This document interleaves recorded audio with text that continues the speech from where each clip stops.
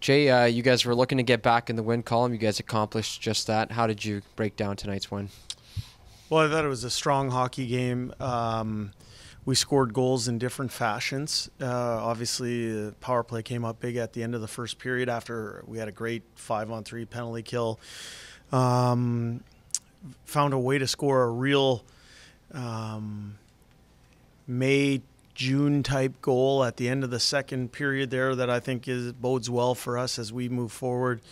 And then I thought we played a really mature third period. I thought we did some things very well tonight. There are some areas that we got to continue to clean up, but there's a lot to like and a lot to build on.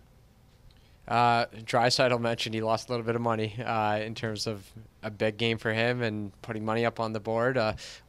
How special is it for a guy to come into an arena where he was drafted, and especially a franchise cornerstone like Draisaitl, and for him to deliver probably arguably your best skater tonight? Yeah, I mean, Leon came up with some big plays for us tonight, and that was a big factor in our win, so I'm happy for him that we got the win in this building.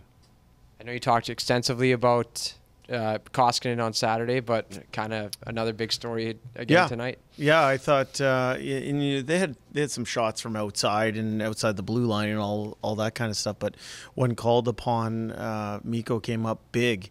I think he's inspiring a lot of confidence in the group, and made the right save at the right time. Happy for him. Jay, how have you noticed the changes in your team since you took over as the head coach? Well, I think it's only fair for me to talk about since I have been the head coach here over the last 3 weeks or so. And we've asked our players to really up their level of work, to really increase our work rate, specifically working back to our own end. And I've just been so impressed with the level of dedication, the level of work that our players are demonstrating on a night in, night out basis. We're over that, we have a good record over that time, but even in some of the games that we didn't win, we did a lot of really good things. I think we're working our way towards creating a playing identity that will last over the tough times.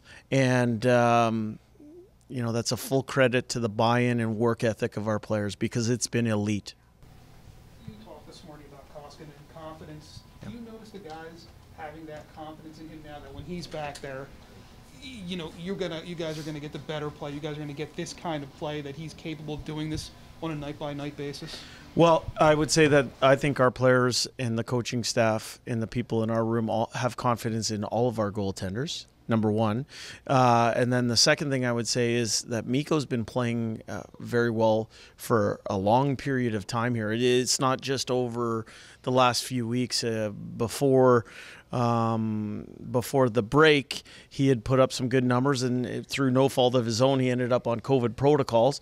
But he worked his way back into game shape, and in the 3 games that I've seen him play here, he's been excellent, and I do think he inspires confidence in the team, and he's been a big factor in those 3 wins that I've seen him personally.